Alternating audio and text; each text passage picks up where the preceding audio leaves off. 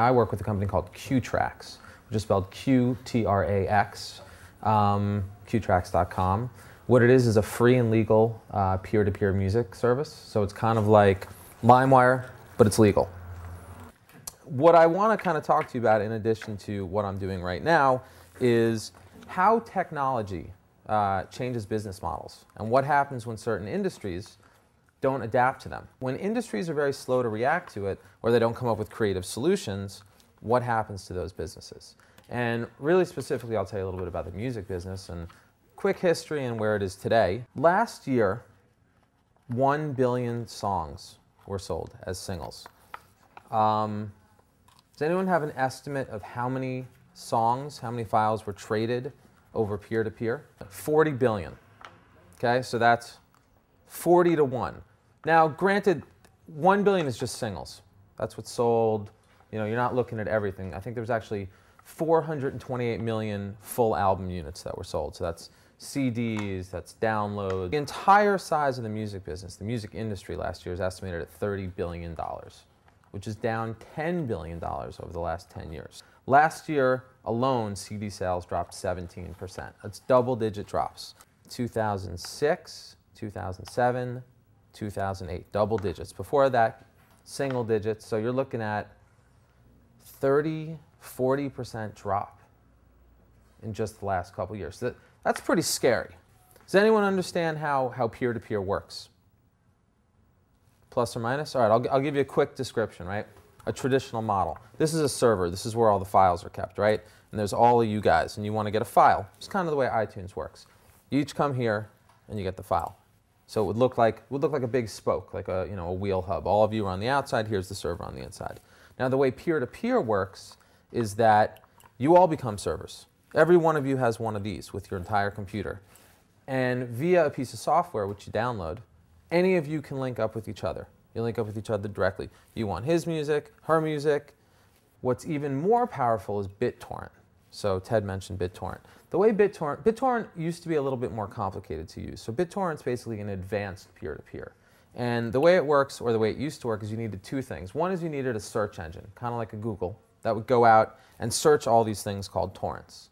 Then you would need a client to actually go out and get them. So it was like a two-part process. The way that works, and I'll see if I can keep it real simple, is let's say we're in peer-to-peer, and you all have your own servers and you're all trading music, right? BitTorrent actually allows for what they call like shared computing. So it can take any one file. You want a file, you want Lil Wayne Lollipop, and 15 people here have Lollipop. You can actually pull down from all those people at once, bits and pieces of that file, and it comes down really, really quick. Now, for music, that means you went from, I want Lollipop, to, I'll just get Lil Wayne's album. So Lollipop takes 30 seconds.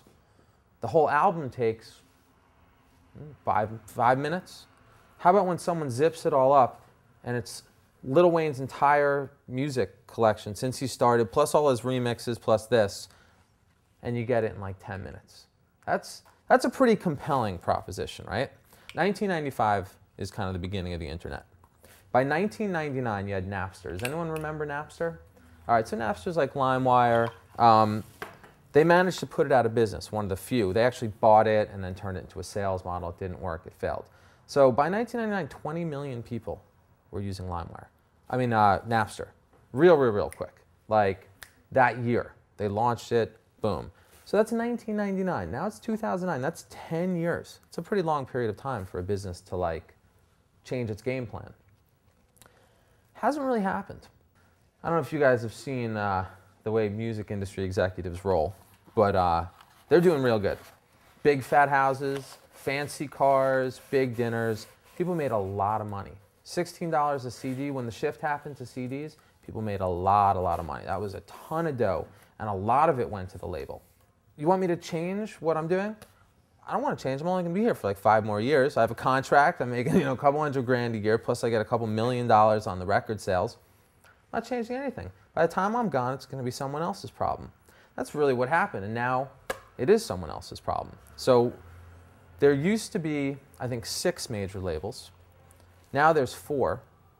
There could soon be 3. And then, who knows? What's going to happen? There could be none. That's kind of the landscape of where we are right now. And what I think is most interesting about it is that, in the context of like an entrepreneur class, is that when you have a business that's in need of change and that's really flailing and sinking, that provides people like you with a lot of opportunity to come in with alternative schemes, alternative business models that can work real well. Look at a business, like an industry that already exists that's doing $30 billion a year, and you say, what could I do within this business that's a little bit different? It's a good place to start, even though you might not end up there, but it gives you some kind of framework to start thinking about it. So Q-Tracks. Q-Tracks actually was started in Australia, and it was started as basically a Napster. What happened was the founder realized, well, it's illegal. So what's my future there? How am I going to make money? It's very hard for these illegal services to make money. The founder of Q-Tracks took a step back and he said, what am I going to do here? All right, first of all, I really like this business. It's real powerful.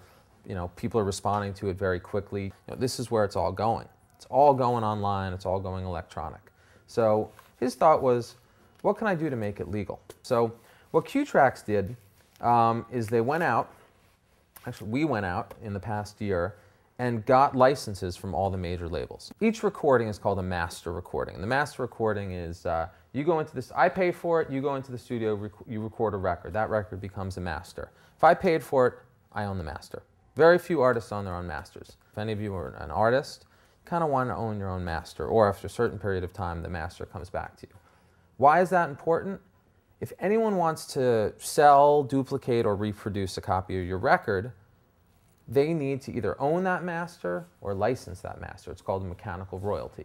So there's basically two pieces to any song. I record a song. One is, the actual recording of the song. Then there's who wrote the song. That's the publishing piece. That's the way you make money. Now, music publishing happens to be doing real well right now. And part of that is because, as Ted was saying, it's catalog. How do you make money from catalog? Well, it's mostly licensing. And it's also payments that various rights bodies and royalties have to make to you. So music gets played on the radio, someone gets paid. Music gets streamed on MySpace Music, someone gets paid. You hear music in a video game, someone gets paid. You hear music on television, someone gets paid.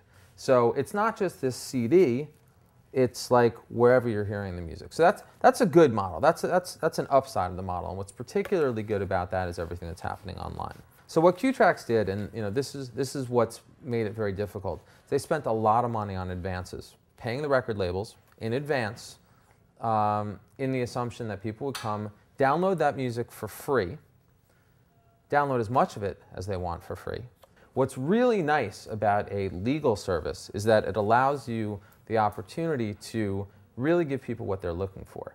So Q-Tracks is built off a whole database. It has all the album art, information about the artists, reviews, lists of everything, all the records the artist has played on. People want music for free, so let's provide a legal version of free and a better version of free, better quality, better software, better ability to find the songs, all the album art, all this kind of content.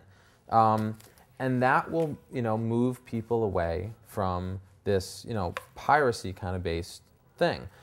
For all of the traffic on the internet, everything that's going on, all broadband, what percentage is people using peer-to-peer? This is an estimate. It's called 80%. So now you got to look at this from an entrepreneurial perspective. So what's everybody doing? 80% of people are using this thing, and they're using it all day. Whoa, that sounds pretty powerful to me. How do we take advantage of that? So I guess that's kind of a good jumping off point to kick it back to you guys, to think about in the context of this class. Take a look at peer-to-peer in general. This appears to be the future of the internet. In addition to Facebook and MySpace and social networking and email, this is going to be a big component. I think it's a good lesson. The music business missed the boat. They really did. They missed the boat. They went from 40 billion to 30 billion, and then maybe they're going to go to 20 billion. So got to start thinking about this stuff. How are these technologies going to affect businesses that you may want to go in or businesses that you're going to work for, and come up with some creative, aggressive, forward-thinking solutions to take care of it.